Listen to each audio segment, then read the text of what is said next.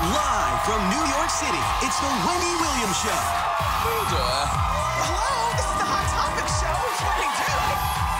We won't judge, but we're judging. It's going to be juicy.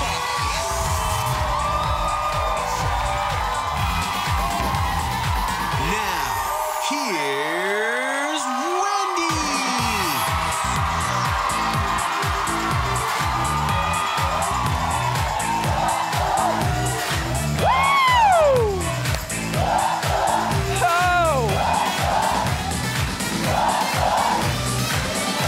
Thank you for watching our show.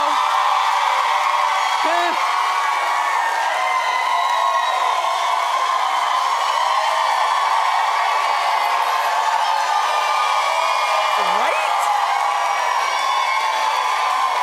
How you doing? Not sure. I'll tell you in an hour, but let's get started. It's time for... Yes!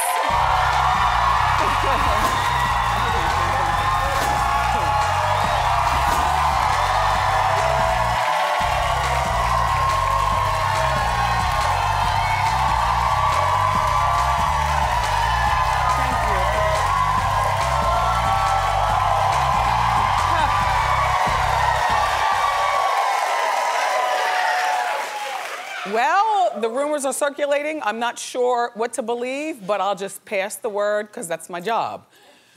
Allegedly, Beyonce has given birth to a boy and a girl. At the hospital where, you know, I was telling you they bought out the whole top floor and Tina was gonna be on the prowl. Well, there was heavy security at that hospital in LA. And also, some security was seen bringing in 2 car seats. Then here goes DJ Khaled,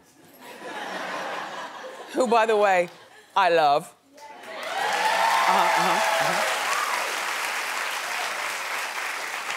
So he's in New York City up at Melba's restaurant. That's my girlfriend Melba, who has a restaurant up in Harlem. He was at the restaurant, overheard last night, confirming the news. Well, you know, Khaled is good with everyone. Try as I might, I can't find a bad word to say about him. You know what I mean? Like, he's that guy. Anyway, so if you hear it from Khaled's mouth, it's probably truthful. And shout out to Melba. And shout out to all the people at Melba's who were overhearing Khaled talking loud. Okay. So if this is true, congratulations to Jay-Z and Beyonce.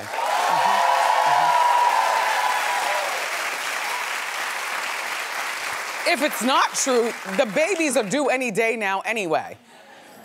But have you ever overcooked your meat?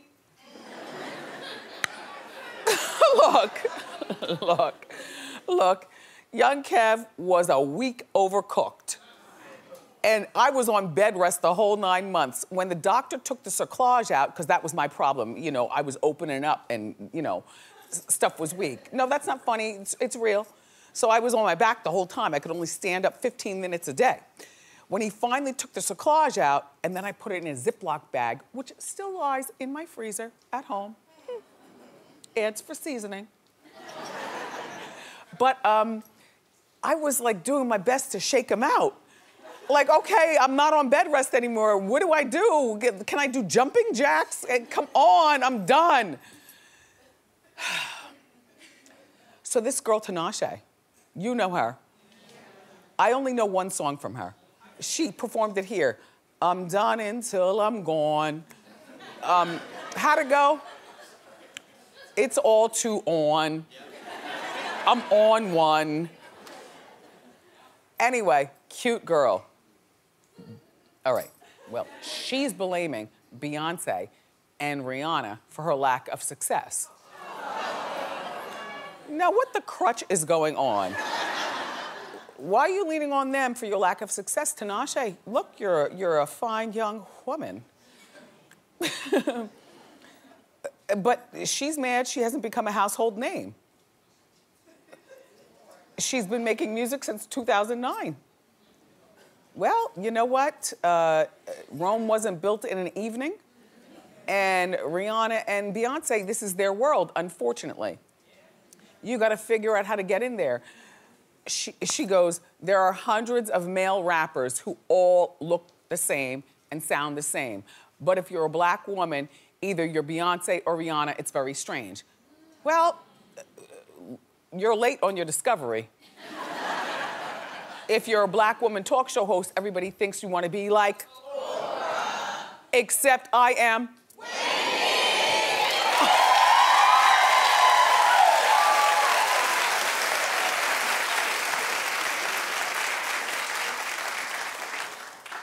And we're about to go into our 9th season. I've carved my own lane.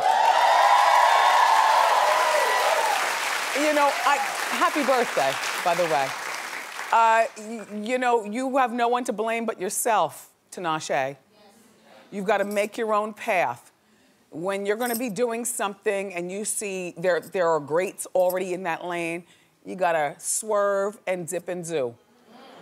You know, so no, there is no Barbara Walters interview over here. And I am no pra. I'm just me, and it's worked. I only know how to teach you by example. And by the way, you're big in our household. Oh, my son thinks you're the one. Oh, please. Oh.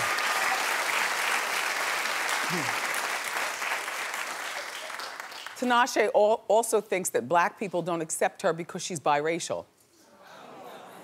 How many excuses are you gonna make for your lack of career? I mean, you know, I only know the On Until It's Gone song. But I know she also has collaborated with other people, but it's their song, but she's been on them. And look, Mariah, Drake, and Alicia Keys are all biracial, so now what's your next excuse?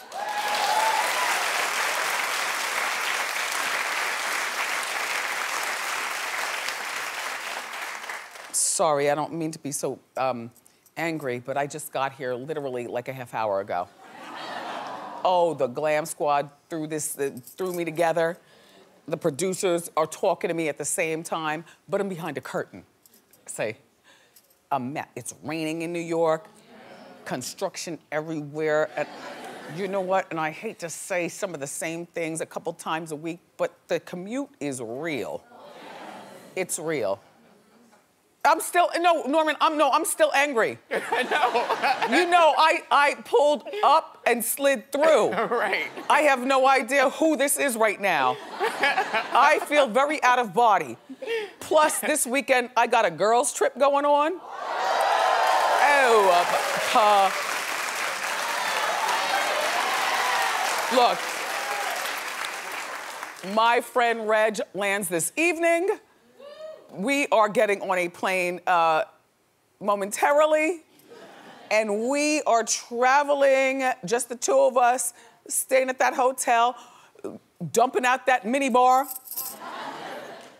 sitting at that pool, but with a lot of sunscreen. I don't like to tan anymore. Growing up on the Jersey Shore, you know, the iodine, the baby oil, and that reflector. I have burnt the crap out of my skin. Like, I don't need this problem anymore. So, but yeah. So, sorry for the attitude. Remy Ma, by the way, stole the show at Hot 97 Summer Jam. Oh, yes. Oh, yes. Sunday night, everybody was out. And she brought on what she did. There's Ram in the red hair. There's Ram beasting out. Oh, and her boob popped out too.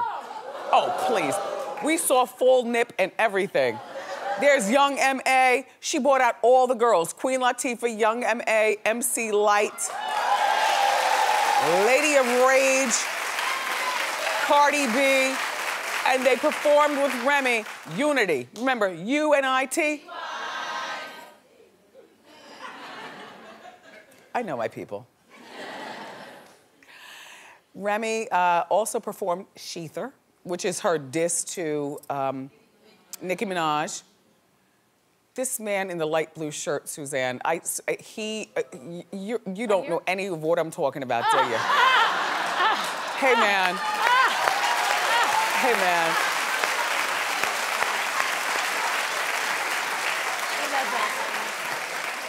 Your old lady dragged you here? Yeah. Yeah, no, I know the look on your face. Do you ever watch our show? Yes. You do? Yes. So were you excited when she wanted to come? Yes. Are you having a good time so far? I know who you are. Okay, do you know what Sheether is? No. Well, okay, let me break it down. So cute. Sheether, of course, is the diss song. That means disrespect. Diss. Sheether is the diss song that the brilliant Remy made about Nicki. And so she performed that, but what she did do while she was performing is put up booty drop pictures of Nicki Minaj in the background. Uh-huh. Yeah, uh-huh. In the meantime, Remy, what a great shot. Oh. How do I feel about this? I feel like, Rem, you've won. The women have picked sides. Nicki, is Cardi B the next you? I don't know how that works. I don't, they look similar. If you squint. Okay. Anyway, Remy, by the way, you know I'm having this big, my first mixtape concert. It's happening in Brooklyn on July 23rd. So if you happen to be, yeah, at Coney Island, at the amphitheater. Oh yeah. I got all my friends performing, but Rem happens to be one of them. She will be there with Fat Joe. If you'd like tickets, then you go to Ticketmaster.com or Live Nation and get them. And I'll see you on July 23rd. That's a Sunday. I think I gotta work the next day, I'm not sure. So here we go. Demi Moore, she's finally loosening up. You know, she's one of those women, you know, there are a lot of women that as we, I'll put us all in the lump, as we get older, sometimes we scratch for youth so much it becomes ridiculous. And at one point, like, Demi was becoming ridiculous with it and was too friendly even to her daughters and stuff. But she revealed on Jimmy Fallon that she does not have two natural front teeth. She revealed so much she showed.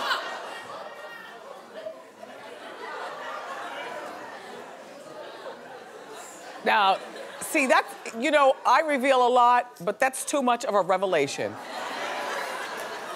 All my teeth are screwed into my skull, and my wig is screwed into my head. And never will you see natural hair, or if I was missing teeth, like, that's too much. But I dig that she's 54, like, she's part of us in that, you know, age. If my teeth fell out at 9:55 in the morning in New York, and we go on 10 o'clock live, we'd press the button for a rerun. I reveal a lot, as you can see, but that won't be getting done.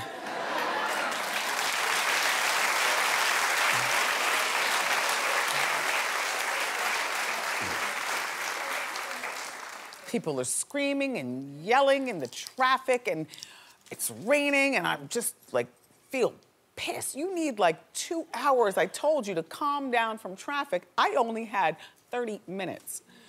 So pardon me, I'm calming and downing as I'm speaking to you.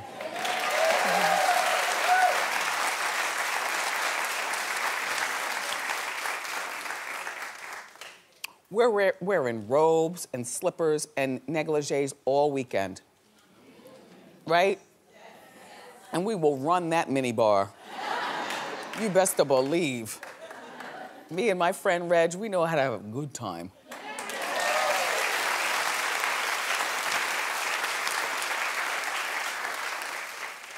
I actually want to see the Queen Latifah and, you know, the movie Girls.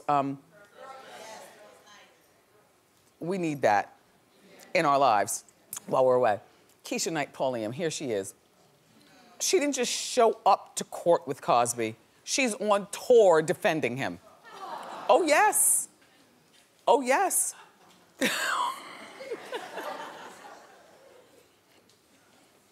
She has a podcast, and during the podcast, she talks about, you know, he's innocent and so on. And then this morning, she took it to the Today Show and continues to defend him. Well, she looks great while doing it. But listen to what she has to say. Take a look. You know, it's nothing that I take lightly or that I condone in any way, shape, or form, but he's still a person. He's still a father, a husband, a parent, someone's son. Everyone has their own experiences and things that they've done, you know, whether they're proud of them or they're not. And he's clear that, yes, he has been unfaithful to his wife. And something that I've said before, that piece is between the two of them. And the only people who know exactly what happened were the two people in the room at that given time.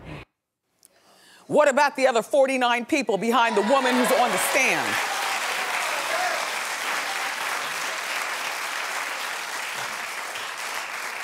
I hate to say it because I like Keisha. She's been on our show before, but you know, I'm a straight shooter, pow. She's chasing a check. And she likes the spotlight. That's why she married Ed Hartwell after knowing him for 30 seconds. I have no idea whether he says she trapped to have the baby. She's claiming like the baby was made out of some sort of love. What happened to that repeat money? Because they do air the repeats, not in Jersey. I don't see them. I have no, but what happened to the Cosby money? And maybe, you know what? Maybe Bill is, I know. Damn it, man. Maybe he's writing her a check. You know, come with me, and I will pay the child support that your husband or your ex is allegedly not paying. I don't think that this will affect her career, though, honestly. You know, she's good for a Tyler Perry, you know, slide through. She's good.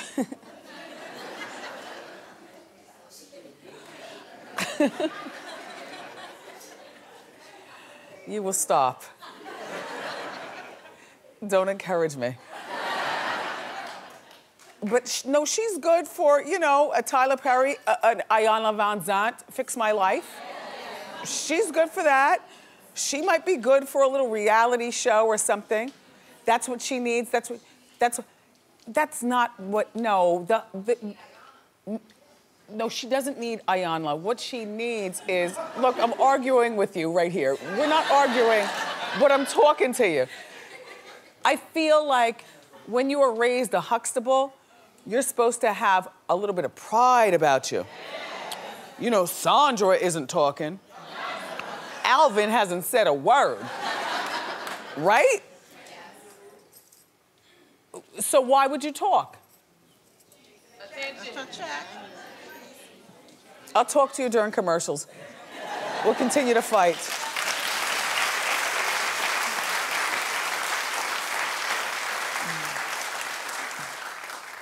Oh, Apollo. You were so wrong, yet so right. He wants a cut from Phaedra's Real Housewives paycheck.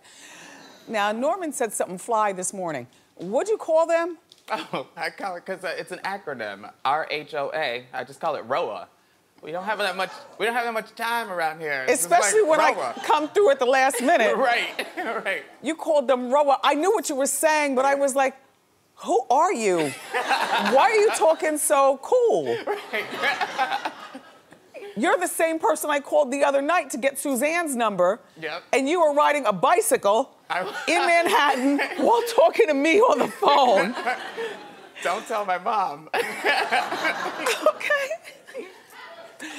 Anyway, okay, so Apollo is claiming that Phaedra used his ex-con status as a storyline for the show, which made her famous. No, Apollo, no, she didn't. You all got together before she got the ROHA, or ROA, or whatever you call it. You all got together before that. No, Apollo, she just liked a high yellow little something, something. He's not a bad-looking man. And the convict thing might add a little sazon on the dangerousation of the situation until you realize, wait a minute now, he's unemployable. His job is to be my husband? No, nope, nope.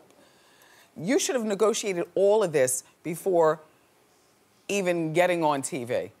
And by the way, they're business partners, and when you're a business partner with your boyfriend or husband or whatever, there's business in the partnerization. Trust me when I tell you, everybody gets a paycheck.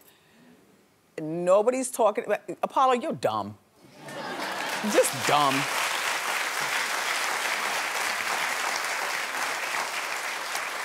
You know that cute girl you know, but she's got nothing in the head? That's you.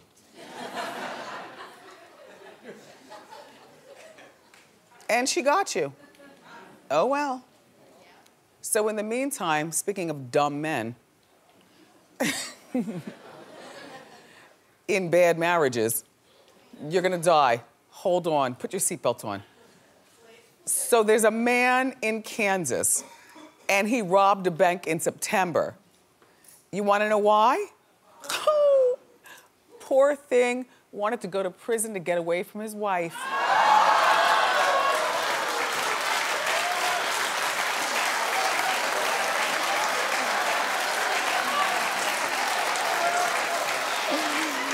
Oh, the madness of it all.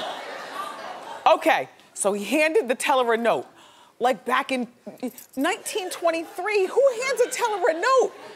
Hands it, and then said he had a gun. Stick him up.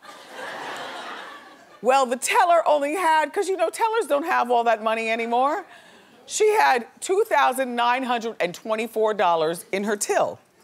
So she gives that to him, and then you know what he did? Bait me. You know what he did? Perfect. He sat in the lobby and waited for the cops. Look. Oh, yes. Oh, yes. So the cops show up, but you know, in banks, sometimes there's a guard standing there. He taps the guard as the cops arrive. He goes, "I'm the guy you're looking for." Guess what his sentence was that he received yesterday? Now, mind you, this is a man who wanted to get away from his wife. They gave it to him good. 6 months house arrest. We've got more great show for you here, everybody.